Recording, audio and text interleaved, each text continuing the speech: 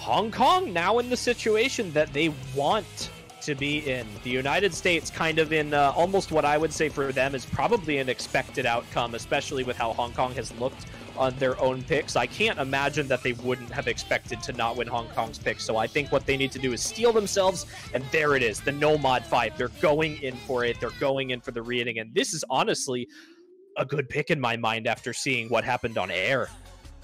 Yeah, I think between this and the 2 remaining hiddens, I think this was definitely the better option to go. But I also feel at the same time that all bets are kind of off when you get to this stage. When you're on map number 12 of the best of 13, it starts to be a little less about what's a good pick, and it starts to be a little more about just who's feeling the best and who has the most left in the tank. Because you've been playing for a long time, and you've got a lot of pressure and a lot of stress on you. And those little things can really kind of add up once you get this deep. And man, oh man, we're about as deep as it gets into a match like this. But United States, as you said, won the free mod 3. So they're going to pick another reading, low AR challenge. And they're going to say, we're going to do it again. And we're going to force tiebreaker with this. Boshi Fiery Trail, MCY4 Suwagi, and what I assume will maybe be either RLSC or Shirayuki.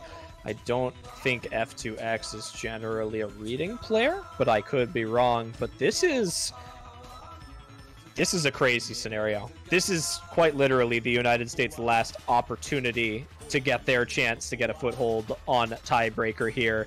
Otherwise, the reigning champions will move on to grand finals if this does not go the way of the picking team.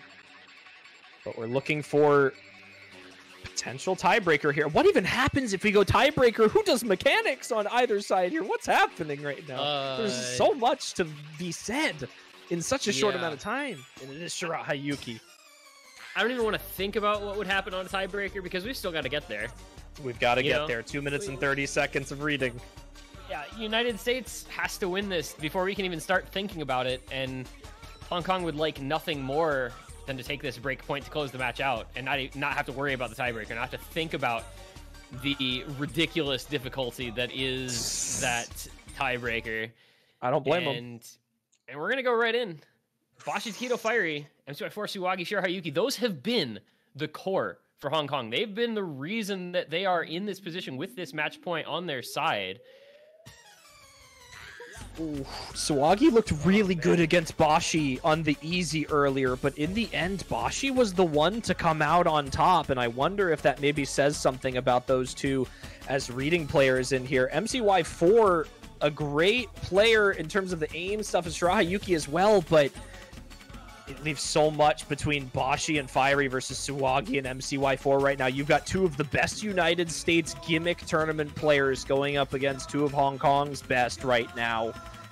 And it's going to be the difference right now between Takedo and Shirayuki. Yeah, and I don't think it'll stay that way for long, though. This map is so challenging that you're not going to see players holding forever. There is the break from Shirayuki, though, that will give the advantage back over to the United States. But you've got the Boshi Fiery 2v2 with MCY4 and Suwagi, all of whom are looking comfortable. There goes Takedo again. So those third players kind of getting third-playered here. Shirayuki and Takedo both having trouble. There goes MCY4, and there goes Boshi Man to trade it back, though. Neither team able to take any sort of advantage. And now it's Suwagi versus Fiery Rage. I would say Suwagi's been a little better this match, but Fiery Rage, never a player you're able to count out. And the breaks go back and forth between the third players, Takedo and Shirayuki, just trading misses. But the United States have gained somehow just a little bit of a foothold by about 60,000 points. Those are some misses. There goes Shirayuki. But it's just Fiery versus Suwagi, right? Like, it's just this 1v1 because the score is so close that if one of these players breaks, it could be all over instantly. Fiery Rage, can he do it? The player who has won OWC the most times of anyone in the world! He's doing it! And he's gonna hold it. He hits that ridiculous wiggle pattern. Suwagi breaks on it. Boshi holds as well. And, well, I think we can maybe start to hear some Ikaruga necks and a little bit of Kagetora in the background.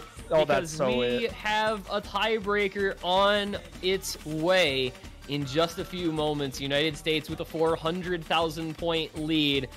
They're gonna clutch out this Nomod 5 last pick to force the tiebreaker. Fiery Rage is going off. A man on a mission. Is he gonna hit the triangles too? No, he does not, unfortunately. Wow. But Bashi does.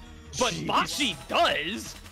And he hits the little wiggle W's because of course he does. What a play from both of those members of the United States. Bashi hitting everything that Fiery Rage didn't. Fiery Rage holding out when Bashi Man couldn't. The United States have each other's backs. They have the pick, they have the point, and they have the tiebreaker. We are at 6-all here in the losers bracket final.